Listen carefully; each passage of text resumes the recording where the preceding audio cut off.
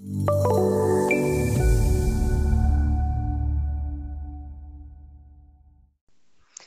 this short video, we're going to show you how to create a custom shape in STAAD.Pro Connect Edition.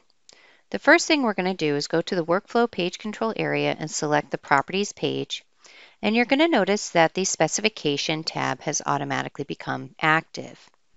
Now, instead of using the Sections database or creating a prismatic section, we're going to create a user table to create a custom wide flange section. So the first thing I'm going to do is go to the user table icon and select Create User Table. Now I'm going to create a new table. It's going to be a wide flange type of section. We'll go ahead and click OK. Now once I've created a new table, I can create several new properties or whatever I need for this particular model. So let's go ahead and click Add New Property. And here you can see I'm already set up to enter a wide flange section. Now this could be especially useful if you are taking a look at maybe a historical building which has older wide flange sections which are not currently part of the standard database.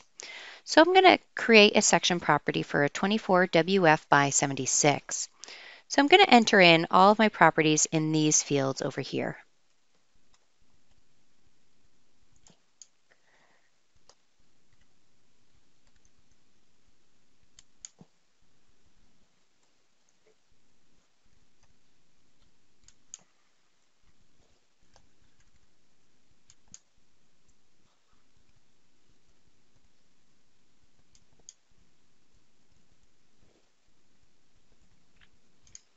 Now once I've entered my basic section properties, I can use STAAD.Pro to automatically calculate the cross-sectional area, your moment of inertia, your torsional constant, and even your shear area for sections defined in a user table.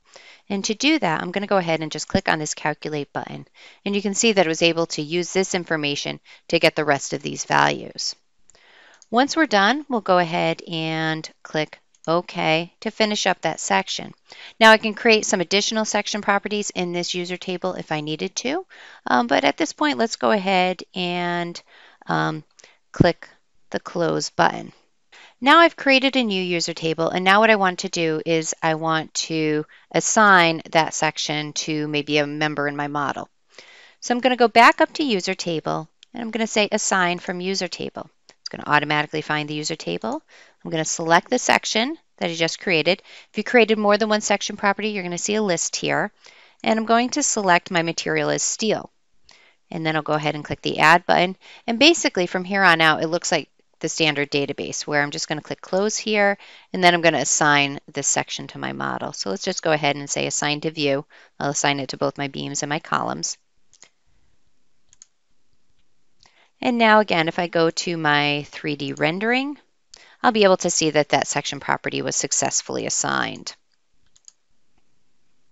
Now STAAD.Pro will allow you to create and use customized steel section tables for property specification, code checking, and also member selection.